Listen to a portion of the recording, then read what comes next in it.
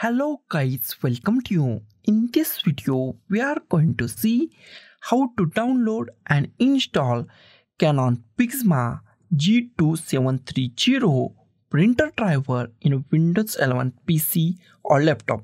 It is a very easy and simple process. So let's go to our video. First, go to any web browser that you like. I'm going to the Google Chrome. In a search, type Canon PIXMA G2730 printer driver download and hit enter key on your keyboard. First link is from the Canon. Go to the first link or go to this link, support PIXMA. I go to this support PIXMA link. I open that link.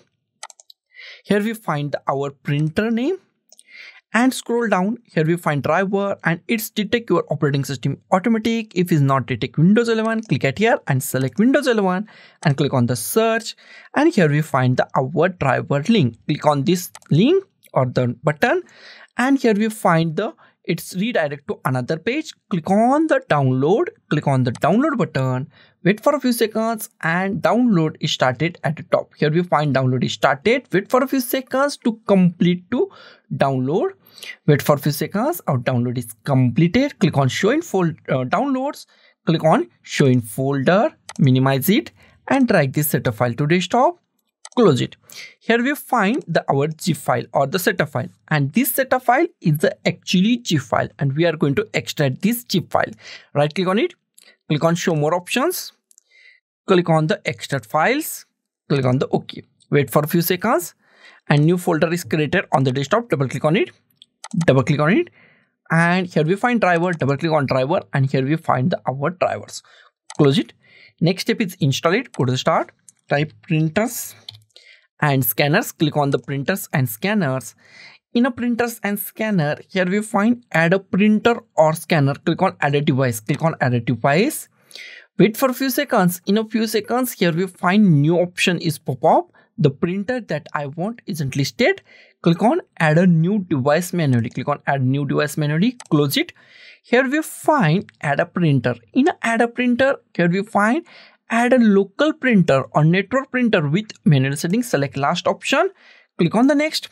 Here we find existing port. It is a most IMP part in this installation. Select LPT1 or COM1 or COM4.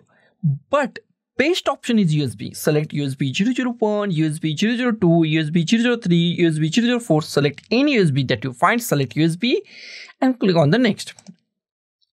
Click on have disks. Click on the browse. Go to the desktop, go to the newly created folder, double click on it, double click on this subfolder and go to the driver. And here we find the multiple files.